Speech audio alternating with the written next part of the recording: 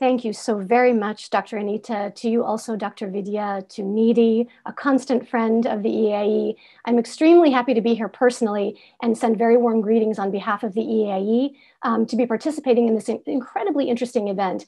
I'm just glancing at the chat box and I'm seeing greetings from Cyprus, Nigeria, Amsterdam, Argentina, Kashmir. You have convened a highly international group and I think a very exciting topic.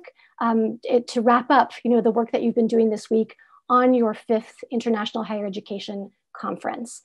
Indeed, the Reimagining Internationalization Blended Education as a Catalyst is the overarching theme for your discussions, but we are kicking off track 6 in this stream of conversations, very specifically around evolving networks and partnerships for supporting internationalization in these volatile times. And I very much like that terminology of volatile times. It is very hard to know what's coming around the corner every day that we're waking up.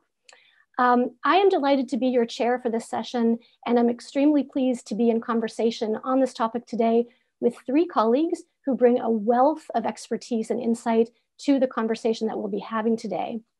I realize that there is ample information about their profiles in the conference information that you've received, but I would like to take a couple of moments just to point to the backgrounds and positions that our speakers hold. I think it offers a really interesting insight into the range of perspectives that they bring to this conversation and the combined expanse of knowledge that they offer us.